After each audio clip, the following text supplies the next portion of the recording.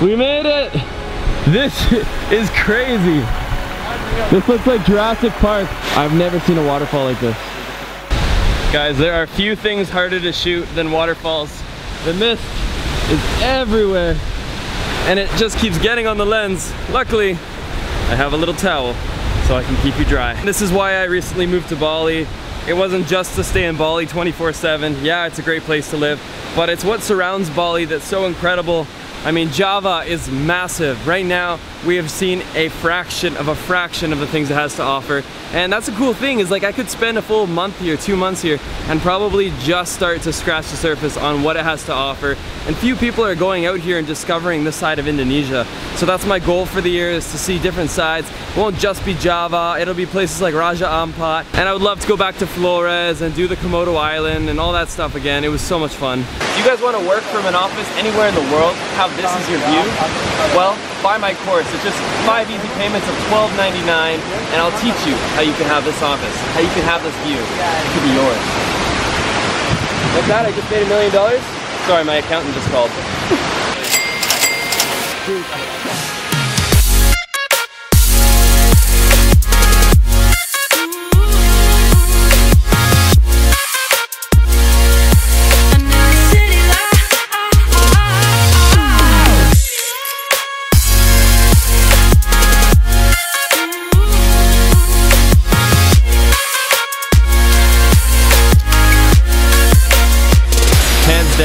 This has become my #1 most beautiful waterfall that I have ever seen in my entire life. And I don't know what's gonna beat it, but it keeps happening. So I'm gonna keep looking for that thing out there that's bigger, that's better. But there's just something so majestic about this area. Basically, we started at the very top of the cliff. We had to take a sketchy staircase down all the way to the bottom. From there, we came through this ravine, and in here, it's like this peaceful little paradise. And you're just surrounded by this U-shaped waterfall. Like up here, it's actually really dry. If you do come here, I recommend bringing your bags to the top. It's a little bit wetter down there because all the mist kind of funnels through there. But overall, this is like so worth the extra trip to come and get here. I gotta say, this is just getting me started on my explorations in Java. I want to see so much more of this place. As you can see, it has a lot to offer. Shoot any more? I don't think I could. Actually, no, I could. And I will. I need to go shoot more at the top. I gotta go get a drone shot. Yes, we have to. Shoot at the top too. Okay, we're gonna get more photos. It's a fact. We're about halfway done. I brought a second outfit, so I came prepared. Oh, smart. I've got underwear on, so I mean you can do a skivvy shot. Sorry, I gotta wipe you off.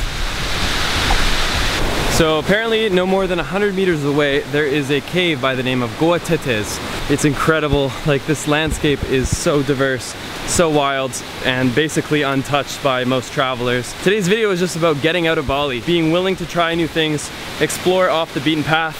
And yes, we did have to go through hours upon hours of being in a bumpy car, of being on a ferry that could catch on fire and flip at any moment's time. But if you're willing to risk it for the biscuit, well, the biscuit is right here. It is this incredible landscape. Now, I will say though, you can find these beautiful places that are untouched in Bali. Now, not many people know about them, but I've traveled to Bali many times now. If you want to find out all about that, you can check out my free guide down below. Right over there, I'm gonna go ahead and assume that is Goa Tetes. I was not expecting this. So Craig here just went up, and what, it's like a sketchy hike? Dude, it's really sketchy. Rubber, yeah, you have to drag yourself up in points, but we can do it. It's doable. Yeah. Everything's doable. Everything's doable if you believe in yourself. This is definitely like a massive shock. We just went from one waterfall to the next, and this one's like completely different. It's got a red color to it. It's way more jagged, and it's just completely different. But it's only like 100 meters away. We're gonna have to climb up there. So you've been living in Indonesia for 9 years now? Yeah, 9 years now. Wow. And you've learned the language? Yep. And different dialects on different islands as well. Wow. I'm gonna try to learn at least one, but I'm gonna go with Bahasa, I think, because Bahasa is the language that's spoken across the entire country. It's a unifying language. It brings all the Indonesian people together. So I think I should probably prioritize that one first. It is the fountain of youth. If you dip your head below, you will stay. How old are you? How old are you? 17 now. Oh, wow. So Luke and I just slid down that slide, and now I have a massive cut on my ass. It hurts so much. One of the rocks was like sticking out of the slide, which is not really a slide, it's a fall. But footage was cool. Look at the water though, there's even like a bit of a light blue that comes out in it. It's so beautiful.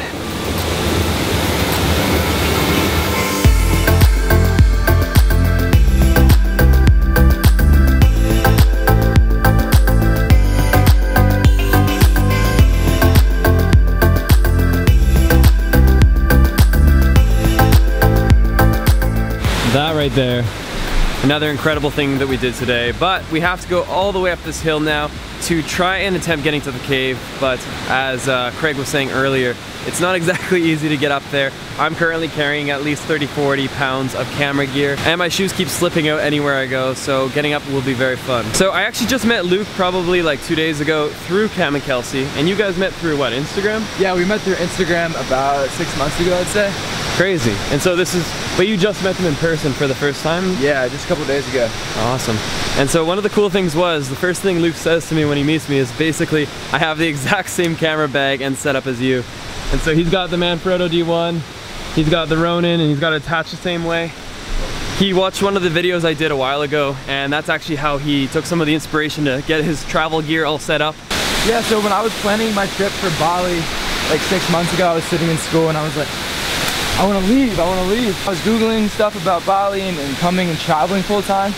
And Christian's videos were some of the first videos that I saw. And I was like, whoa, like, this guy's like really living it. And I was like, yeah, so that's where I got the gear inspiration from. Got it lost LeBlanc. Yeah, it inspired me to come to Bali. It inspired me to leave school and just kind of like go and adventure and see the world. That's dope, man. Now we're here. Now we're here.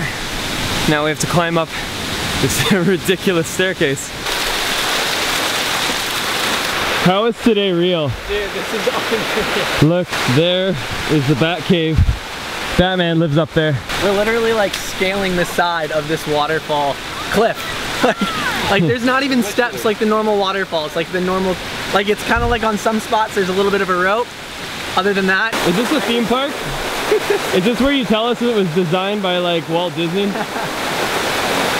my god. This doesn't make sense, dude.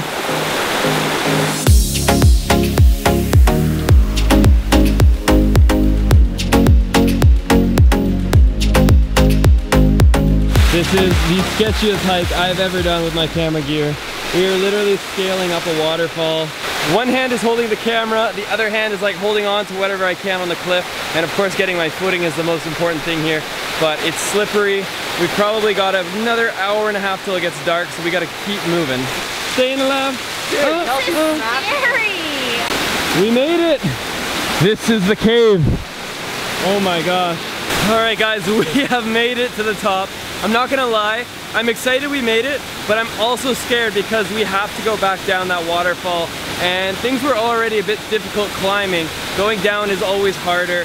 I don't know how I feel about this. I'm a little bit nervous. I hope like everyone gets down okay, no broken camera gear, no nothing, but it's a journey to get up here. I wouldn't have any problem doing this if I had no equipment, but the equipment is making all the difference. And we only have about an hour worth of sunlight left, so we really need to basically get our photo here and leave. That is so sketchy. I don't know how you're doing this, like freehanding the camera. Whoa, almost fell. We will never get to know what was inside the cave, but honestly, the sun has basically just gone behind the clouds now. We don't have time to wait around and find out. We gotta go. It's a miracle. See you later. Oh.